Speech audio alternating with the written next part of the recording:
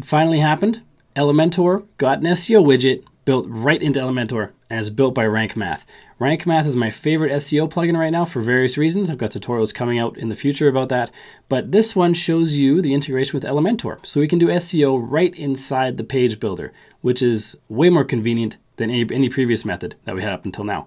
And this is brand new, this feature, as of this recording, and I'm going to show you all about it. My name is Bjorn. I'll pass from WP Learning Lab, where we help you get better at WordPress so you can earn more for yourself, for your clients, and for your business. If you haven't done so yet, make sure you click subscribe and ring the bell so you don't miss any future videos. And we're getting started on this one right now. So in this tutorial, I'm not going to go into the specifics of how to use all the SEO technology and features inside Rank Math with Elementor. That'll be a later tutorial. For this one, I just want to make you aware that this has now happened. This is available as of today, as of this recording, and you can now do your SEO work right inside the Elementor page builder. Two things you have to have on your site to make this work. One is the free Rank Math plugin.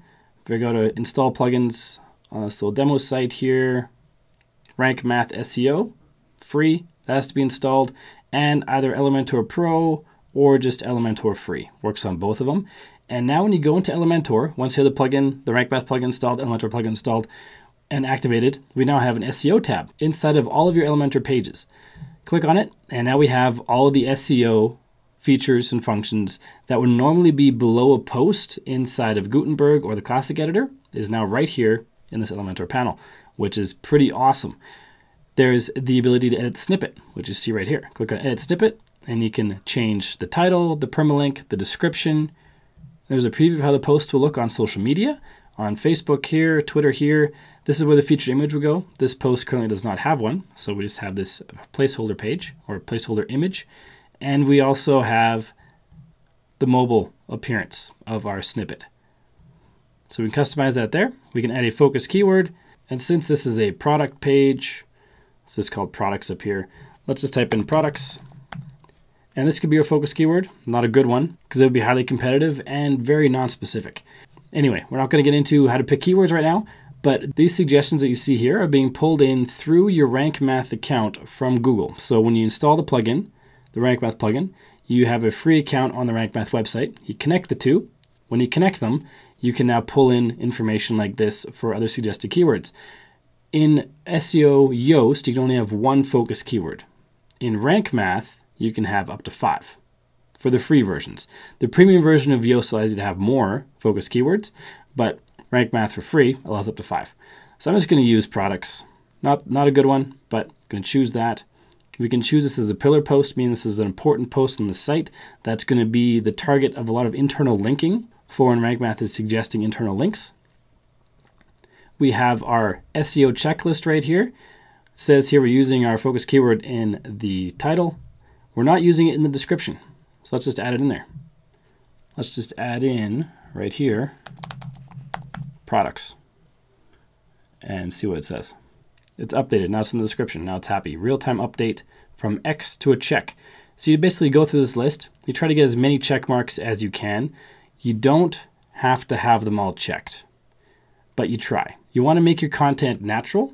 What's really important for SEO these days is that your content is natural, it's readable, it provides the reader with what they want, and then Google will provide you with what you want, which is higher rankings. Rankings these days really come down to two things. The click-through rate on the SERPs, on the search result page, and the amount of time spent by your visitors on a page, which indicates how good the content is. So if you can have a high click-through rate and a long time on page, your content will rank, and it'll rank well. Like if you have the highest click-through rate with the highest time on page, it'll rank the best, theoretically. Gone are the days where you just stuff keywords onto pages and they rank well. But a page does have to have a keyword focus or a topic focus so that Google knows or search engines know what the page is about. So that's where this SEO tab helps, making sure you have your focus keyword in all the areas where it's needed. But really, you have to make sure your content's readable. That's the number one most important thing. So we have our basic SEO. Try to make sure they're all check marks. Like I said, it's not important that they all are check marks, but just do your best to make them all check marks while keeping your content natural.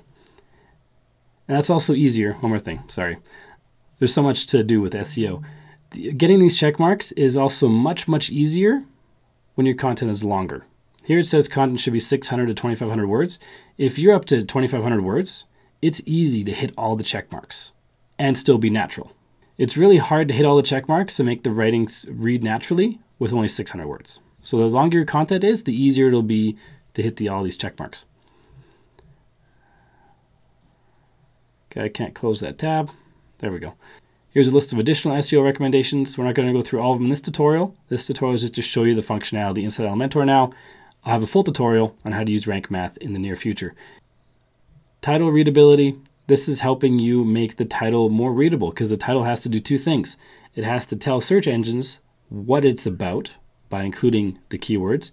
It has to be readable by users to tell them what it's about while also intriguing them and making them click on it.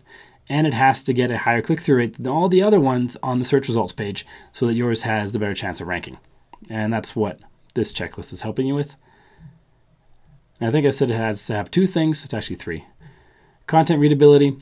This helps you make the content more readable because if someone is reading it and they don't understand it and they can't read it very well and there's long sentences and they're run-on sentences, they're not going to spend a lot of time on that content. This is helping you help the reader spend more time on your page, which is a good signal for Google. If you click on the gear icon, we now have some of the more technical back-end stuff. Most commonly, for most posts, you just have this checked and you don't check the others. Sometimes you'll check no index depending what the page content is, but mostly it stays on index, which is the default because you're creating content and you want it indexed in search engines. So this is usually what you'd be checking. Here's some more robots metadata. This is fine as defaults. If you don't know what these are, don't worry about it. You probably don't need them. If you want to know what they are, click the check or click the question mark, read through it. If you don't know what that means, Google it.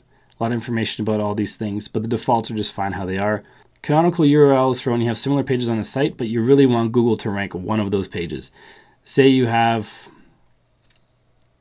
can't think of an example off the top of my head, but say you're targeting very similar keywords with multiple different pages, and you just want one of them to be the focus. You don't want Google to consider the rest for ranking.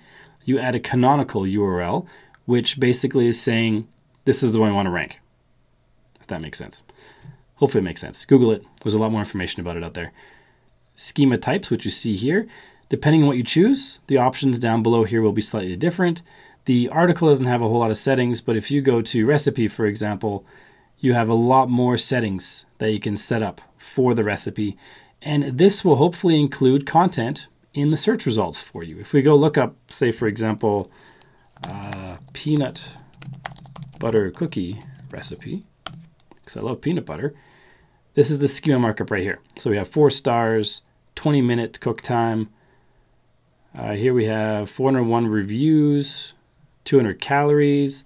And these are the fields that you see right in here. Scroll down a bit.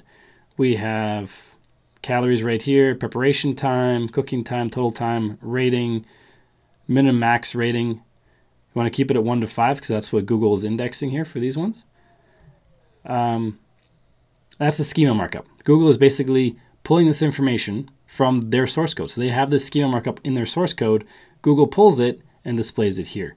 So all these different types of schema that you have here, Google is pulling information into the search results to make what are called rich search results, which basically look better and are more engaging to users.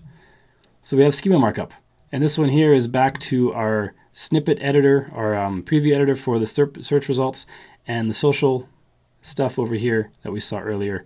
And that is how we do SEO inside of Elementor now with rank math. This is something I wish SEO Yoast had. It is something I made a tutorial on for SEO Yoast a long time ago, earlier in 2019, how to do SEO with Elementor and SEO Yoast. And you have to always swap back and forth between tabs and save things, refresh things, go back and forth. It's a real pain. This is way easier. I was hoping SEO Yoast would create this, but rank math created it. And good for them, because this is going to get them a lot more users. And rank math right now is my go-to SEO plugin. I've got a whole playlist up here, which I'm going to be filling up with rank math tutorials. So make sure you check that playlist out if you want to get rank math. Transferring from your existing plugin like SEO Yoast or All-in-One SEO to rank math and transferring all the data over is one click. They have a one-click import wizard built into rank math, so it's really easy to switch. So check out those tutorials to see if rank math is something you'd like. I've got a bunch of comparison tutorials as well, comparing it to other SEO plugins. And if you haven't done so yet, make sure you click subscribe and ring the bell so you don't miss any future videos. My name is Bjorn Allpass, and until next time, keep crushing it, and I will see you in the next video.